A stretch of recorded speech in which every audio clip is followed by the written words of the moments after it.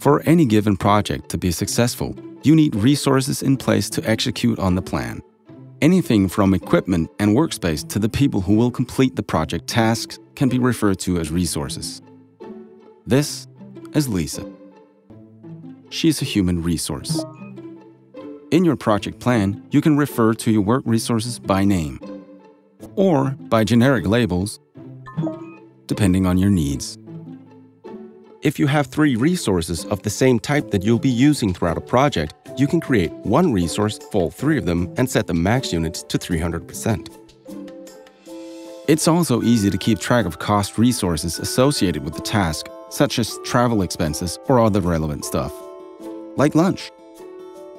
Budget resources or material resources measure how many units of a given resource type are being used. For example, you may have a task that requires carpet as a material. If you purchase carpet by the square foot, you can create material resource for the carpet and set its units of measure to square foot. You can also enter the cost per unit so that Microsoft Project can calculate the estimated cost per task. The resource sheet shows you all of the resources that you've defined for your project and all of the pertinent information for each.